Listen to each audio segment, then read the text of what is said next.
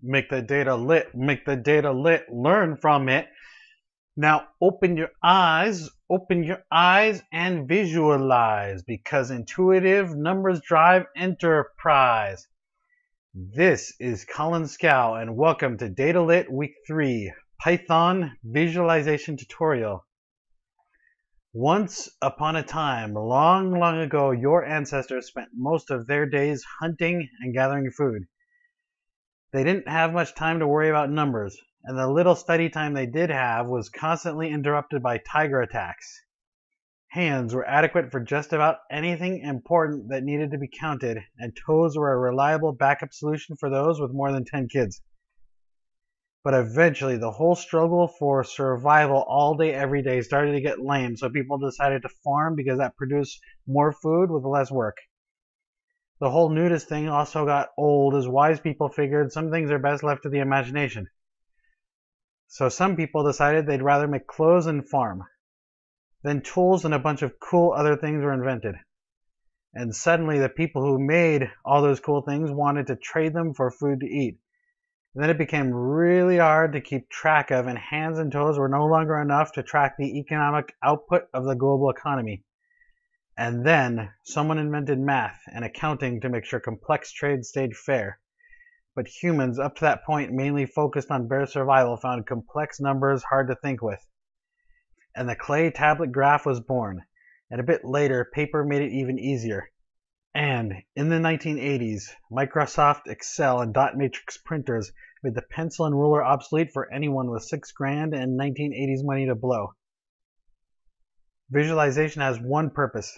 It makes data easier to understand and think with. And the entire point of data science is to understand and make sense of your data and use it to make meaningful predictions. Fast forward to 2019 and there's a ton of open source data visualization libraries which will interface with any programming language of your choice. Data visualization libraries can be divided into two categories. Raster graphics. They output an image made of pixels. This generally looks ugly if you try to zoom in on it, and it's not interactive. Python examples include the classic matplotlib and Seaborn. Then there's vector graphics. This outputs graphics defined by mathematical equations rather than pixels. Vector charts can be zoomed in on and look beautiful, and can also be interactive, allowing you to play with the data inside the chart. Python examples include Bokeh and Plotly. Instead of an image, they output an HTML file that can be loaded in a web browser. You can also export charts in SVG format and load them in design programs like Adobe Illustrator to spice up. Python is the de facto language of data science, and the graphing libraries all have very similar APIs, so once you know one, the rest aren't hard to figure out. For this tutorial, we're going to use Bokeh since it's beautiful, vector-based, can make just about every imaginable kind of chart. It's easy to add interactivity, and it's simple to learn, and there's great documentation. So let's get started with a Hello World tutorial, and we'll use Google Colab. This is my preferred way to mess around with Python since it's free, and you can also use free Google GPUs and the brand new tensor processing units as well. Let's create a new Colab notebook. To maximize your learning, I recommend you follow along and pause the video to type in the code. You're going to learn a lot better if you type the commands yourself rather than copy and paste. The muscle memory of typing seems to help a lot with learning the code. Bokeh is installed by default on Colab, but if you need a library that isn't, you can simply use exclamation followed by pip install to get the packages you need. The simplest graph possible is just an array of values for the x-axis with an array of corresponding values for the y-axis. With Colab, you've got to run the output notebook function in each cell where you want to display a graph. Create a new graph and set the title and labels. Add a line renderer with a legend and set the line thickness. And finally, we show the results. Notice you can also pan and zoom around the graph. So that was very simple. Are you ready for something a bit more challenging? We just made a two-dimensional line chart using the dimensions of time and temperature. Now let's get a little bigger, say 5 dimensions. How do you visualize the evolution of countries? we're going to reproduce a famous animated infographic from an iconic TED Talk by Hans Rosling, which allows us to instantly gain an understanding of some very complex data. In the 1960s, there was an obvious divide between first world and third world countries. The first world had small families and a high life expectancy. The third world had large families and died young. Over the next 50 years, something very miraculous happens. Let's take a brief look at what we're going to be building, and then we'll get into the source code.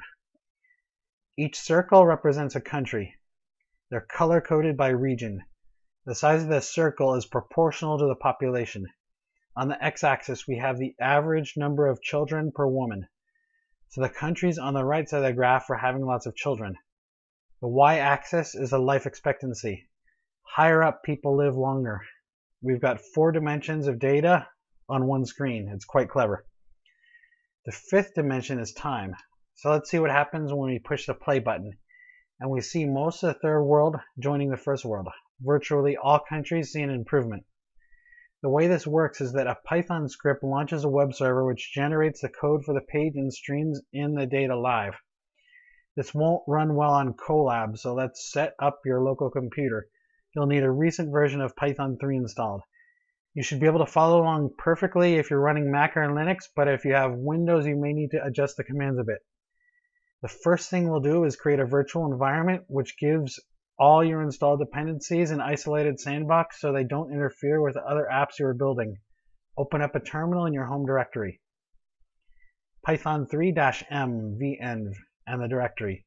Then to activate it, you type source, put in the directory /bind/activate. Now let's install the dependencies. First, pip install wheel, then pip install numpy, pandas, bokeh. And we'll clone the bokeh repository. Git clone --depth1 and the repository URL. Now we're going to cd into the bokeh/examples/app folder. Now we've got to install the sample data.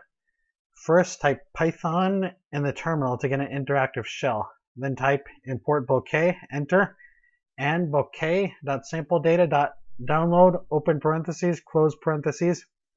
Hit enter, wait for it to download, and then Control D when everything is done. Finally, to run the app, you type in your terminal bokeh serve --show gapminder, which will load the app that's in the gapminder folder.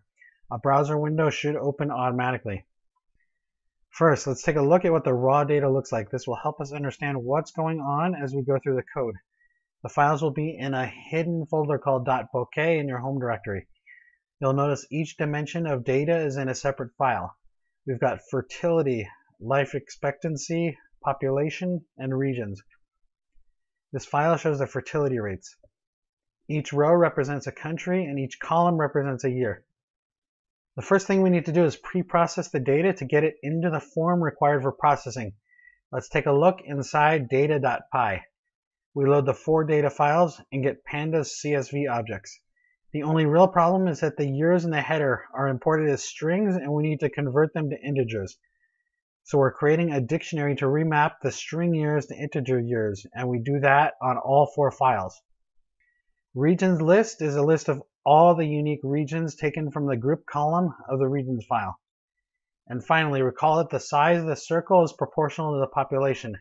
But making India 1.4 billion pixels wide would be a bit overkill, so we're going to scale it down a bit, but make sure all circles are no smaller than 3 pixels. And that's it. We export the clean data. Now let's look at main.py, which actually builds the interactive chart.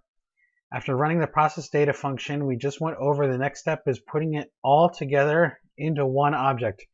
The concat function on axis 1 literally pastes the spreadsheets together left to right. If you're confused about what's going on, I found the best way to understand is to paste the data into Colab, and you can easily inspect the data at each step to see what's happening inside the transformations. The next transformation is a bit complex, but what's going on is that we create a dictionary called data with the years as a primary lookup.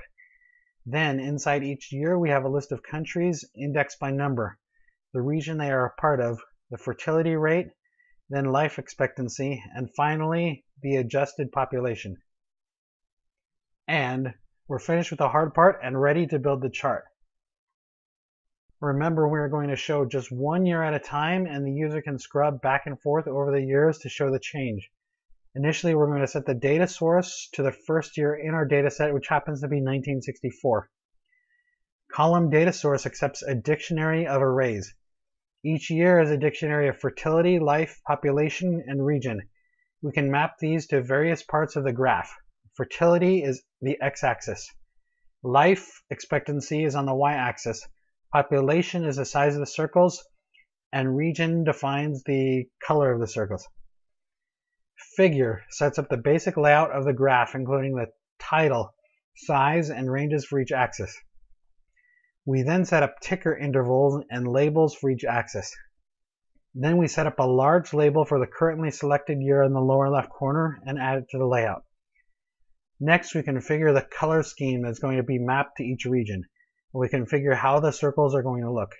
The fill color is determined by the region and the mapping we just created. We also set up a legend to list all the regions by color. And here comes the first interactive element. We create a tooltip which displays the country name when you hover over each circle. Next comes a slider to select the year. The range is from the first year of our dataset to the last with a step of 1. Each frame of the animation increments the year and cycles back to the beginning when we go out of range.